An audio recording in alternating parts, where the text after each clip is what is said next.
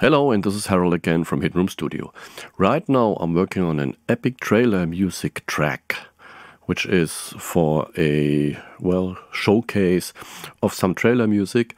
And here I would like to show you how you can use the Cubase step sequencer to make it easy for you to put in some arpeggios or ostinatos. So let's get started. So the idea is to have some violins, the track, playing an ostinato, which is a kind of arpeggio, and there are different methods how you can do that. You can play it, but then you have to quantize it, and maybe you have to correct it, or you can just use your mouse to put it in, or you can use the step sequencer. So let me show you how this is working. So first what we need is on the track is a part that we can use in the MIDI editor. So I am using my pencil tool up here, draw on 8, to make a new part here for my first violins, which are here. Then I solo it so you can hear it, and then I go into the editor and show you what you can do here. So this is my editor now, and you can see up here in global drags lane I have my chords. I like to have my chords here. Let's zoom that in a little bit so we see the whole part.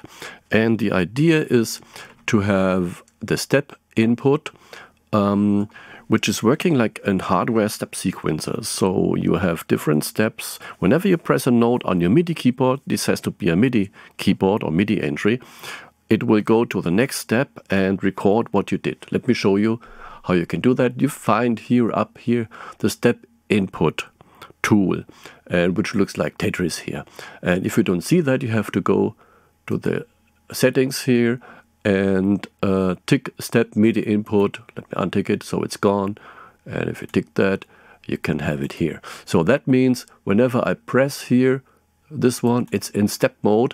And let me show you, let me zoom in. You need that blue line which is here on the front, and whenever I click here somewhere, it will start somewhere here. You see, it will start from here or from here. So that means whenever I input a note, it will input this note in the length that I have here in quantize length, and then it will jump to the next quantize setting.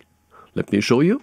I am in the step input mode, then I click here on the beginning bar, then the blue line is jumping here, then I hit any note like this, and it will input the note here, C3, in this bar here, in the beginning of the bar, will jump to the next eighth.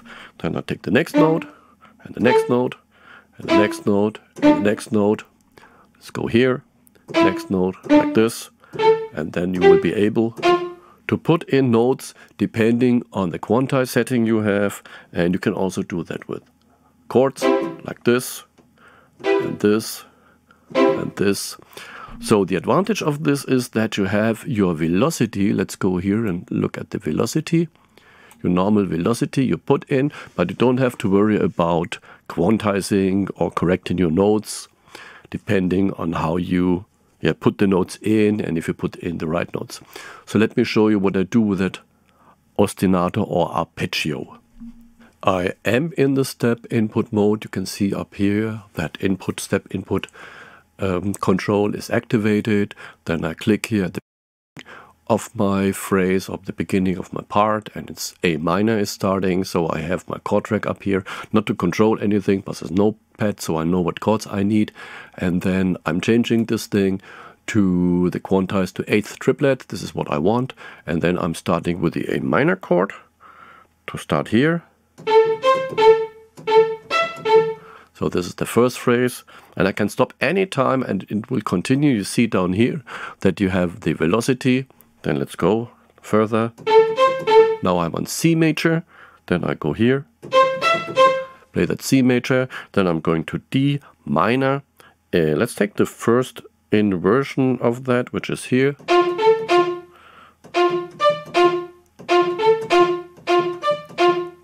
Now you know the deal, you can see that. Let me move on, and I'm back in a moment. So now I'm back and I put everything in, and what you see here is that I have my dynamics I use for pressing the keys on my keyboard, and this is the ostinato or arpeggio, all the same notes. You can also change the notes on the way if you want to.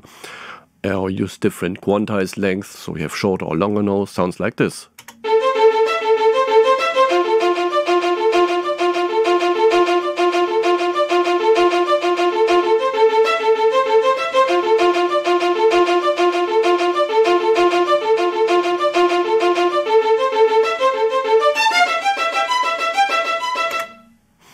Yes, so this is a fast and easy way to put in notes and arpeggios with the natural dynamics you play on the keyboards without having to worry about, for example, the speed. If it's too fast for you to play, you can use this.